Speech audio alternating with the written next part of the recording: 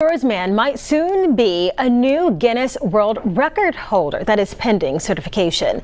Jonathan Young, get this, did 15 chin-ups with 100 pounds strapped to his back in 60 seconds. The current record for such a feat, by the way, is 12 by a guy in Australia. Look at Young go. He previously held the record for pull-ups with 100 pounds and attempted a third record with 60 pounds.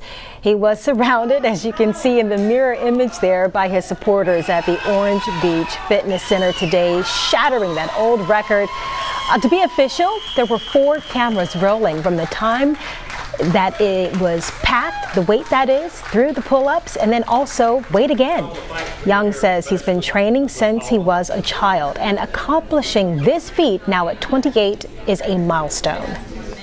If I get any sort of fame from things that are coming up or from this, I want to pay it forward and help other people realize their talent so that they can in turn keep paying it forward. That's what Young Strength is all about.